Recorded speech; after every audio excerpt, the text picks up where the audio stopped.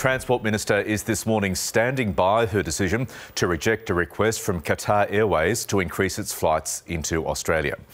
Catherine King has been under increasing pressure to answer questions about why she said no to the additional 28 flights per week. Fiery question time saw the opposition on the attack over the government's relationship with the now former Qantas CEO, Alan Joyce. It's a developing situation, and across it all is political reporter Steph Boris at Parliament House. Steph, how has Catherine King justified her decision? Lisa, she is still insisting that this is in the national interest, but she won't go into exactly what that is, saying she doesn't want to point to 1, 2 or 3 factors.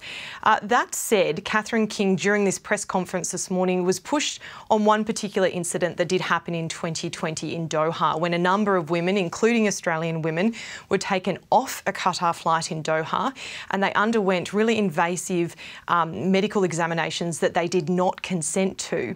We do know that 5 of those women wrote to Catherine King earlier this year requesting that she consider what happened in 2020 in making her final decision around whether allowing extra Qatar flights into Australia or not.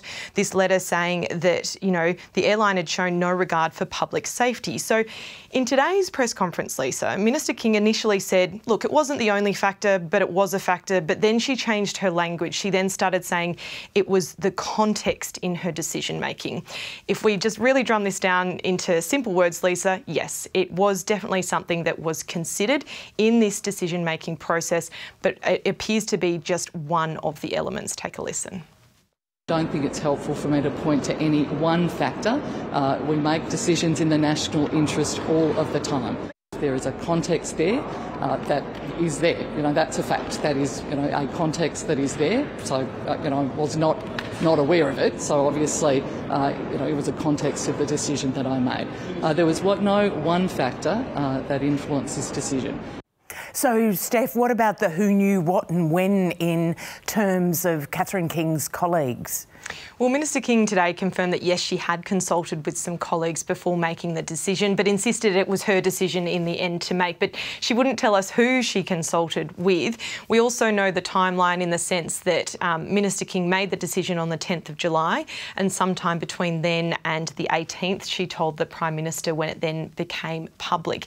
In terms of the lobbying as well, Lisa, that's really been a focus of this too, regarding how much power and influence Qantas had over this decision. We know Qantas was opposed to it. Alan Joyce himself said that they did lobby the government. Catherine King today saying that she never saw the letter that Qantas wrote to the government, saying that her department dealt with a lot of the stakeholders, and she maintained that she dealt more with Virgin and Qatar over this decision rather than Qantas. So there will be more answers and questions over the coming weeks, especially given there's a Senate inquiry looking into this as now. So still not the end of it just yet.